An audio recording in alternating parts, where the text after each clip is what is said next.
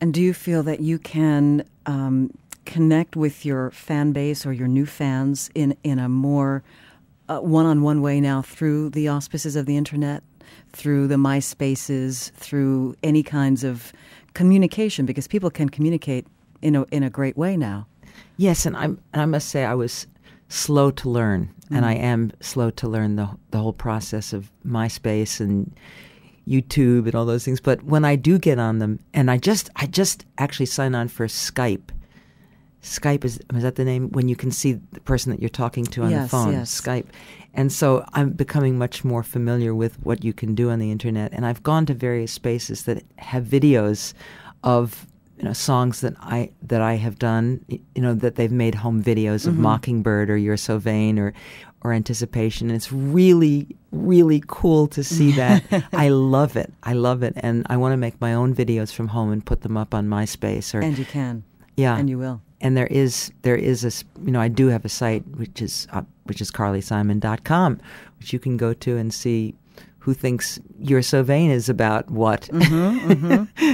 Talking about which, wasn't there a little auction for that? What is it, in 2003? That's right. There was an auction on Martha's Vineyard for where we raise money every year for the community services there, and my dear late friend Art Buchwald was the auctioneer. Oh. And there was one year that we auctioned off, the answer to The Secret of Who You're So Vain is, and Dick Ebersol won the prize and came over to my house. He didn't tell me that he was bringing 9 of his friends with him, but I did tell them and sworn to secrecy. And of course, he had to sign something, right? That's right. He had to sign something that he would never tell anybody, and so did all the other people who were there that night. And I gave them peanut butter and jelly sandwiches and vodka. So that was a part of the prize too. But they gave the prize went for like $60,000 for the Martha's Vineyard Community Services. So fabulous. It's a really interesting and creative way to raise money and just to keep this wonderful concept alive about the song and who it's about. And we just love to think about it and fantasize about it. Speaking of Art Buchwald, what an amazing thing he did when he recorded his own eulogy on CNN, where he just comes on and says, "Hi, I'm Art Buchwald and I'm dead." Yeah. Well, talk about the humorist till the end and beyond, right? So amazing, yeah. So amazing. And I had contact with him until the end, and the book that he wrote called Too Soon to Say Goodbye. He gave me that title, and I wrote a song which has that title and which is about art and about its being too soon to leave. Mm-hmm. It's not specifically about Art's death, but it's about too soon to say goodbye to whoever you're saying goodbye to. Mm. What did he personally teach you about the exit of our lives?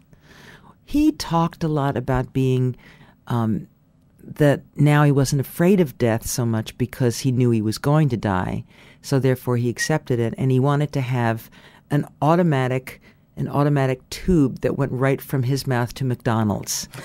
And he wasn't afraid of eating anything bad anymore. He just wanted to eat what he wanted. Mm-hmm. And all of his friends came to visit him in the hospice in Washington, and he had never felt so important before. And then he lived way beyond the amount of time that he was supposed to live. And so there were columns about how embarrassing it was to be living past the time that everybody had said goodbye to him. Mm-hmm.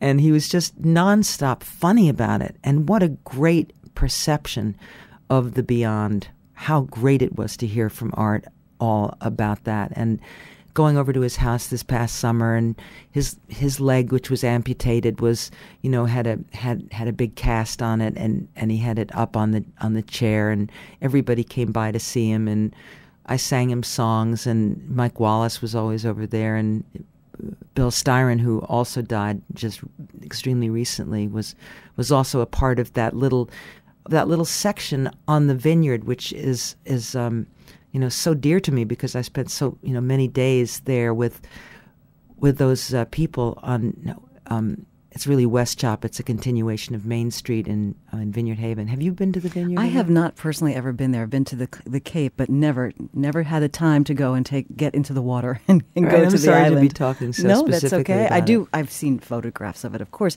and I'm sure a lot of our listeners do. I mean, it's a very popular vacation spot. So you're painting beautiful pictures, and what a wonderful gift he gave you as a friend, and that it's okay to laugh. It's okay to laugh at all costs, right? At all costs, and you must. And if you don't, you're really going to suffer from not laughing. So, I mean, laughing is really known to be a cure anyway. Mm-hmm. And I remember Norman Cousins wrote a book about laughter, and when he was very, very ill, he got all the Marx Brothers movies and all the Three Stooges, and he just watched them over and over and over and laughed himself well. Mm-hmm. And I've been to various swamis and healers who've said, go in front of the mirror and tickle yourself, and just do it until you feel so silly and you're looking at yourself in the mirror, tickling yourself, and you've got to laugh because it's just the silliest thing.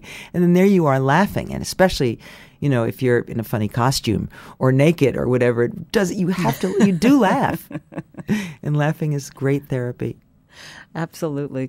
You're from the Bronx. You're from Riverdale, which is the Bronx. Let's face it, it's the Bronx. I'm from the Bronx. I read, tell me, is this correct, that you were a major Dodger fan, Brooklyn Dodger fan growing up? Yes. How could you do that? The Yankees in the Bronx. No. Well, it was all because of Jackie Robinson.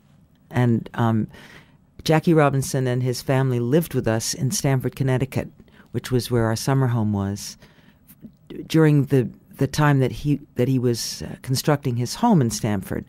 And there was, Stamford was truly quite a segregated community, even though it was sort of lying beneath the surface how segregated it was in 1955.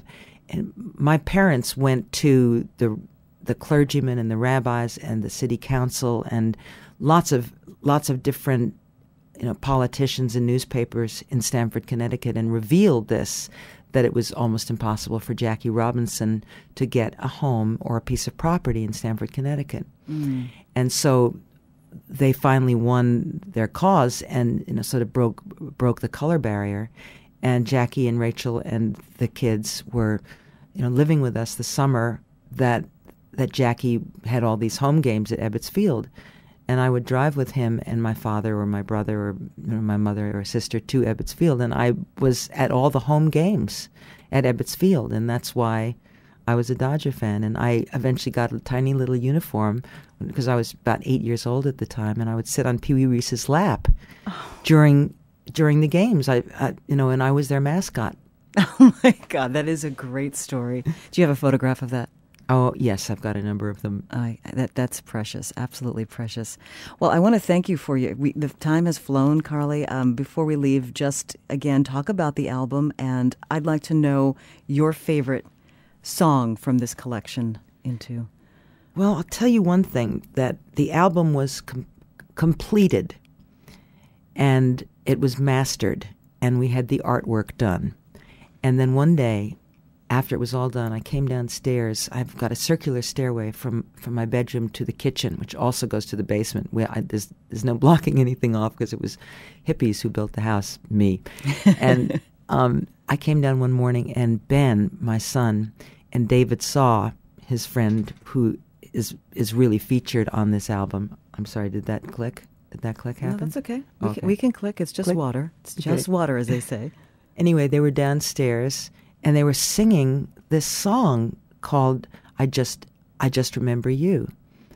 And I thought it was a Rodgers and Hart song because they'd been also working on My Funny Valentine. And so I said, "What is that song? I've heard that song before, but I don't know it, but I'm sure it's a Rodgers and Hart song."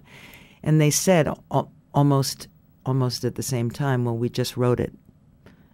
And I said, "That's so beautiful. Play it again, play it again, play it again. Teach me, teach me, teach me. Teach me on the guitar, teach me on the piano."